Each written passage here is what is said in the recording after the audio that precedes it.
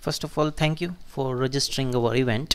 Okay, and welcome to this first module, that is basic module. So you all are aware we divided our entire training in three different modules. Okay, first is the basic module, then advanced one, and then the programming module.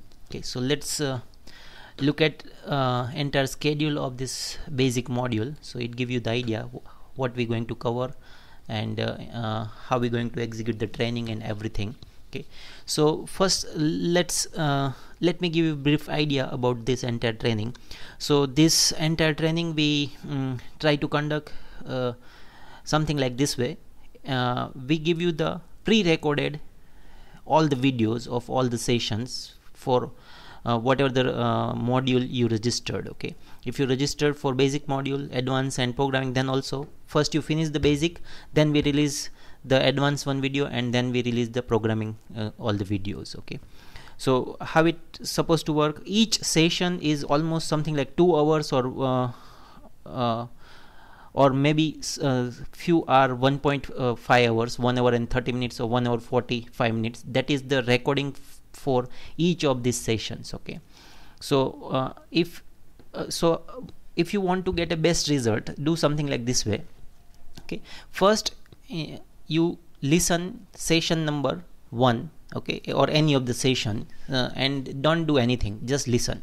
I suggest at least 1 or 2 times you listen, then start working with the tutorial of that particular sessions. Okay, in each session we ask you to do certain tutorials, so I suggest try to finish all the tutorial for one session, then move towards the second session and then third, and then like that way. Okay, don't skip any sessions. Okay, because a few things that is needed for later on session, maybe it is explained in one of the session, and if you miss, then you will lose certain things. Okay, so don't miss anything. That means don't miss any of the tutorial or any of the session, don't skip it, and step by step you follow. Okay, so how it going to work is something like this way. So this basic module, we start with the getting started and tutorial number 1. So in this we just give you the brief idea about the OpenFOAM, its capability, what different solver available, and what is exactly the OpenFOAM is. Okay, so and then we move towards the first class of tutorial, that is based on the simple form. In this we start with the very simple test case like lead driven cavity 2-dimensional flows. Okay, where we first start with the grid generation with the help of the block mesh, and we ask you to refine the mesh, and we show you how to refine the mesh. All this activity we do with tutorial number 1. Okay, so tutorial 1 is going to continue for 2 sessions, and with the help of this first tutorial you understand how to work with the OpenFOAM. Okay, that is the basic idea. We also give you the basic information of the block mesh. So block mesh is the utility that is coming with the OpenFOAM. It gives you the very nice structured mesh. Okay, so that is the idea behind that. So first 2 tutorial is preliminary, first 2 session is the very preliminary session. With the help of that you get a complete idea about the OpenFOAM. Okay, then we move towards the second session where we start talking about the unsteady flows. Okay, so in the unsteady flow we start working with the icoform. Here also we first start with the lead driven cavity. So even though it is a steady state type of the physics for low RE, we start with that. Okay, and then we move towards flow over a circular cylinder type of the test cases, and get idea how we can work with the unsteady flow, and we try to compare unsteady flow result with even steady state results. Okay, so this tutorial 2 is about how to work with the unsteady flows. Okay, so it will continue till session 4.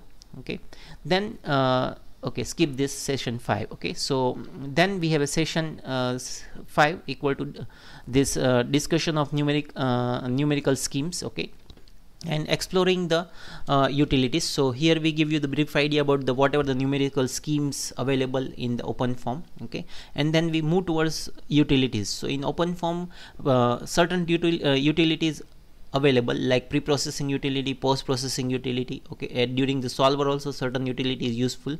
So there is a vast variety of utility available, but we try to cover whatever is needed, and that is helpful for us to execute entire of this all 3 module training. Okay, so we try to explore this utility because it is vast, very large number of utility available. We divided this utility section in 2 parts. Part 1 that we're going to cover in tutorial number 3, and part 2 we're going to cover in tutorial number 6. Okay, then we move towards something like boundary condition and certain parameter setting and all these thing, and exploring unsteady solvers with the help of the piezo class of the form. Okay, so first we started unsteady with icoform. So icoform more or like work with the laminar class of the flows, but when we go towards turbulent class of the flows, we have to either go with the piezo or pimple class of the solvers. So with the help of tutorial number 4 and 5, we try to explore all unsteady phenomena either in laminar flow or in the turbulent flow or any class of incompressible flow. If you want to work, either we stick with the piezo or pimple class of the calculation. So we try to look at certain tutorial based on that.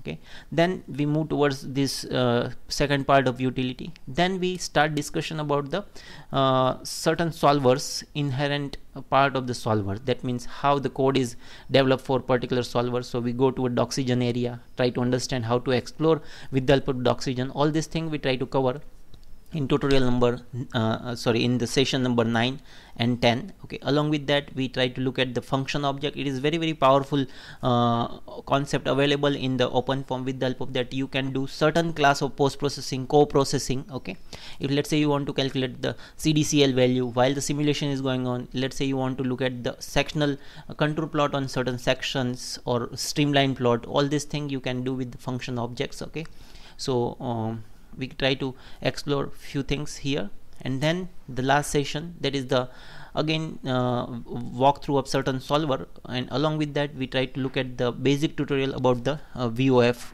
base physics. That means we go towards interform, and interform allow us to look at the VOF type of the physics. So we try to explore this thing with the help of this. So this is how we're going to cover the basic module. Okay, so again I'm repeating, if you want the best result, okay, then do something like this way. Go step by step session, don't skip any session. In each session or in each tutorial we are asking you to finish certain tutorials. Okay, so you finish the tutorial, and also we have a in the Google Drive we have a place where if you want to upload your tutorial or you want to explore, that is somebody already uploaded tutorial, we give you the access to that. So if you not able to solve certain tutorial, you can adapt from that area and go ahead and finish all the tutorials. But make sure until unless you finish the tutorial for all the sessions number 1, don't go towards session 2, 3, 4, 5. Okay, so like that way we're going to proceed. So again, thank you very much for choosing our this online training program. Thank you.